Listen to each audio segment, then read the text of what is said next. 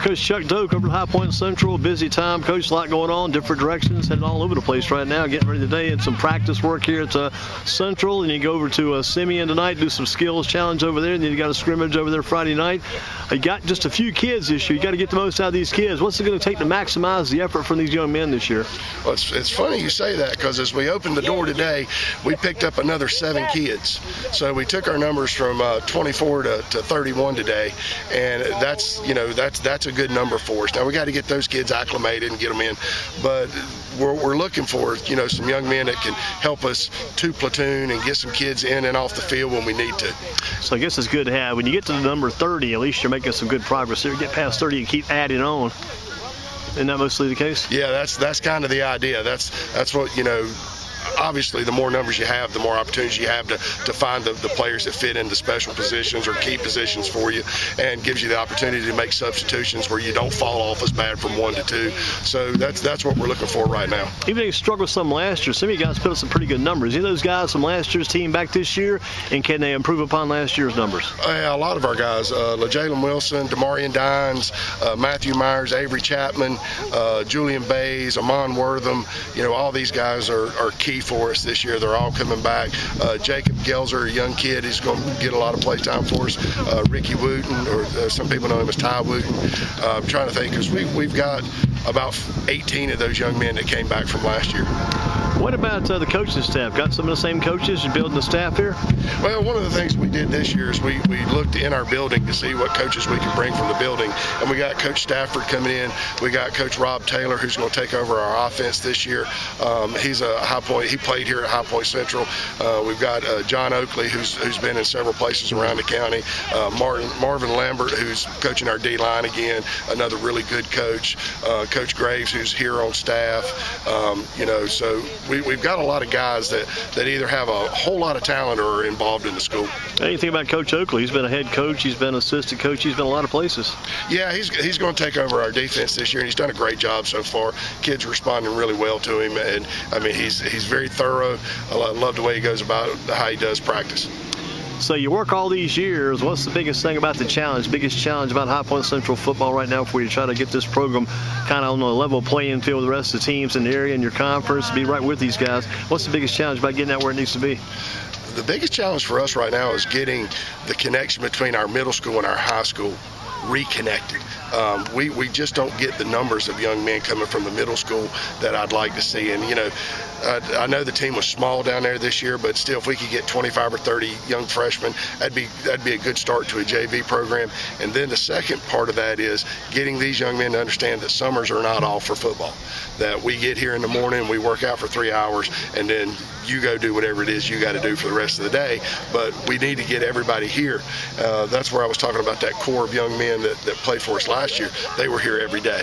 I mean, they were here every day. They worked their butt off. They did all the right stuff. So we're going to see a difference this year.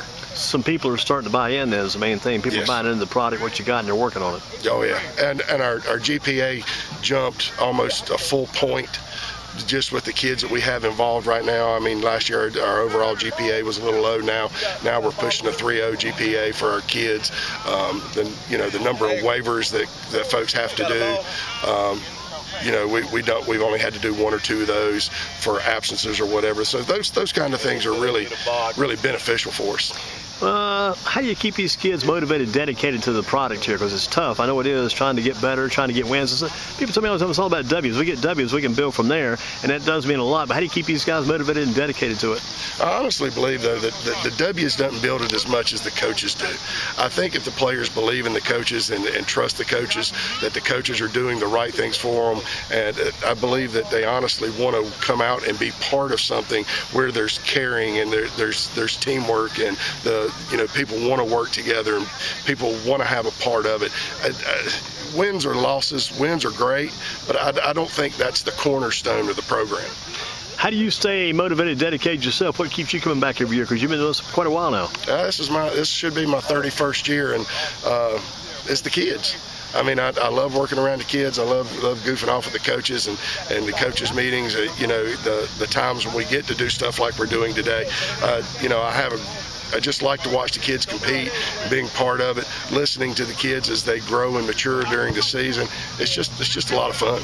It's gonna be a tough conference that you're in. How do you pinpoint some teams this conference, some teams you need to beat, and some business you got to take care of? Well, obviously we want to beat everybody, but with first 3 games non-conference, and you got a week off before you go play Dudley, and everybody else has the same response to that. Oh, it's Dudley, but they wake up every morning, put their pants on just like we do, except there's 70 of them and there's 30 of us.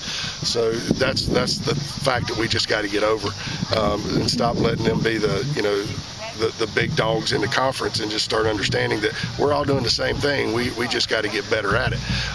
Eastern Guilford, throw the ball all over the place, run like crazy. That's a good little football team. But then everybody after that, we should be in a good situation from those first 2 games on to really secure some big wins this season. So you got Dudley first, game Eastern second? Yep. Wow, against the toughest, probably the 2 toughest to kick off your conference campaign then. Yeah, it's and we got a week off before that, so obviously we're going to put a lot of emphasis on that Dudley game. Got to make sure you don't get guys injured in those games. Keep those guys healthy coming out, because you don't want to get beat up in the first 2 conference games. Not have the guys you need to play in those games you're supposed to win. Those other ones, you have a chance in most of those games to maybe get a victory. I know Southern Guilford's rebuilding, Northeast is rebuilding, got new coaches there. You got Atkins, you got Rockingham County, new coach there, Doug Robertson. The list goes on and on. Yeah, there's a lot of good new coaches that are coming in. I mean, Doug up at Rockingham, he's going to be hard to beat. He's going to have his kids ready, and they're going to do some things. I saw what Southern was doing in a 7-on-7 earlier this year. Looks like they've got a good start to their rebuild. So, we can't take anybody for granted. We got to go out and play every game, be ready to compete. But we're going to give ourselves chances to win. Even a team like Smith, I talked to them this season too. Talked to them about a week or so back. It was surprising that they were like 4-6 last year. And I told the Smith coach, you get to 4, you get to 4-6, you're 1 away from 500 football. You get to 500 football, you've got a foundation. I mean, you're building when you get that 4-6 mark. Yeah, it's getting there. And Smith's always been so athletic. I mean, they had good numbers last year. They were very athletic. So we're athletic this year. Our numbers are growing. Like I said, in the last 3 days, our numbers have increased, by almost 10. So, my concern is these young kids that are just coming in now don't have the conditioning that they're going to need. So we're going to have to fix that. But as we progress, but we're going to be in a good situation. What is your schedule now? You practicing all the time in the afternoons now with school coming up pretty quick? Well, when the work days start on Monday, we'll go to the 4:30 practice schedule. Mm-hmm. We've been going at 6. We've been going 6 to 8:30 here during the summer, just to try to get acclimated to this temperature and this time of the year, so that we have to go play in it here in a couple days. It's not anything new to us. What's your game plan? Just kind of the game plan on the top of the table going that scrimmage on Friday night. What's the game plan for Friday night? Control the clock. Control the clock. Control the clock, first downs, keep them off the field as much as possible. Play a little trickery. Since we're not doing special teams, we won't have a whole lot of trickery, but have a little fun, experiment with some things and see what it looks like. But, not go so crazy that we show our entire offense and defense all in one scrimmage. You got some of those outside receivers that like to run pretty well. Can catch up on those end arounds and jet sweeps and like to run? Yeah, we got some guys that are pretty good, going to be pretty good at bubble and tunnel and stuff like that. You got Mike Covington out there, he's 6'3" receiver and get down the field pretty well, elevate pretty good to catch the ball. So, yeah, we're going to have a lot of fun with it. Coach, always good to see you. We go back a long way, all the way back to Southeast School for Junior Legion baseball in the summers with Charlie Panel and had Buck Bain, all those guys back in those days. Man, you had some pretty good teams down there. You might even had, I don't think Blake Butler played for you. I think he actually played for the guy down there in Eastern Randolph, played for him down there. But, guys, you had a lot of talent, those kids back in those days. Yeah, they were a lot of fun to coach. I still keep in touch with a lot of those young men, too. That was a really interesting, fun group of young men to be around, especially in baseball. And then you transfer from there, I think, over moved on toward Eastern Guilford for a while there, too. Yeah, 1 year, and then we decided to move on to Northwest for a year, and then over to Southwest for 11 years. 11 years at Southwest, and you went down to the down towards Charlotte area for a while. Went to Cata for a semester. That's an hour and 40-minute drive. I hope I don't ever have to make again. I loved what we were doing down there, but when it comes to time to buy a home and sell a home, and you can't get it bought or you can't get one sold, God's trying to tell you something. Time to head back to the old stomping grounds, huh?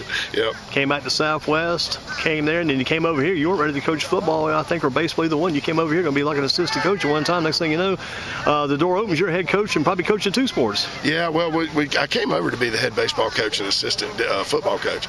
And then, like I said, the door opened, and then here I am. So. Coach, here you are. You got work to do today. Thanks for giving us the time you've given us. Always good to talk to you. I may call you on Thursday night some. I probably shouldn't because you said you don't have a JV team, but I'm always just in the habit of calling you up, making sure and checking on you guys. Just keep up the good work. Always good to see you. Let's keep these conversations going maybe about 5 or 6 more years. All right. Thanks, sir. Appreciate it, Andy.